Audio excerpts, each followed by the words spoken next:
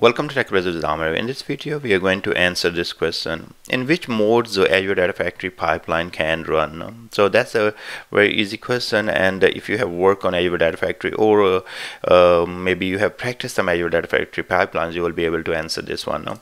So now, if you go to the Azure Data Factory, we create these pipelines. Those are ETL objects that can extract the data, to make some transformations, and then load the data. Now, in this pipeline, if you see right there, DL PL delete files pipeline, I have it right here. To run this pipeline, I have this debug mode. So trigger debug run on the current pipeline. So let's say you make some changes, you are developing something, you can always go to debug and execute it. So you're gonna go ahead and hit debug, and it's going to execute your pipeline. Now there is another way to run the pipeline. Let's get this completed. So this is completed now. Otherwise you will go to the trigger, and then you will say trigger now. So trigger on demand run on the last published pipeline. So if you see right there, the one debugger that does not have to be published. So let's say if I will just wait here. So let's go ahead and do this, right? So this is our pipeline. I have this delete activity, then I have wait activity. So there are two activities right now. If I will go ahead and debug, these both activities will run. But if I will go to the trigger now, the only last published was a delete, so there was no wait there. So it will run only this activity, or the last published pipeline. Now we can experiment this one. I will show you so you will understand better. So I'm running in the debugger. So in the debug, whatever the changes you are seeing here is going to run all of them. And in the trigger now, it will run the last published pipeline. So see right there, these are completed. And now if we click right there, right here, this is the delete one. And now you have wait activity as well.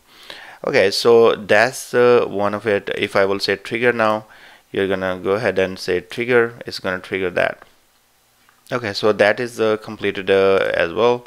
Now if I will go and do another one, that will be called you will be adding a trigger. So here I will choose a trigger, and then I created a scheduled trigger. So maybe every 2 minutes or 1 minute I want to create a run this pipeline. So this is our scheduled trigger. So you can create a scheduled trigger. So three ways you will run through the debug. You can that's gonna run whatever the changes you have on that pipeline.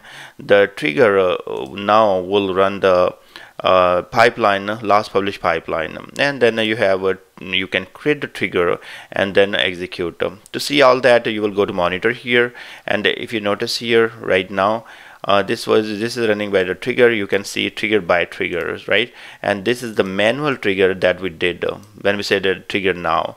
And if I go right there, see right there, I have only delete here, and only one activity, because this was the last published pipeline. I did not publish the latest changes that I made, and the last published change, change we made is that we added the delete activity.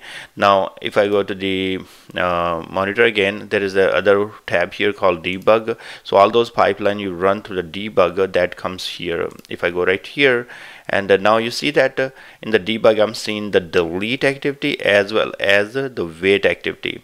So that's the difference. In the debug, whatever the activities you have, even they're published or not, they will run. And in the trigger now, you will run the last published pipeline, and then trigger will also run your published pipeline on some schedule.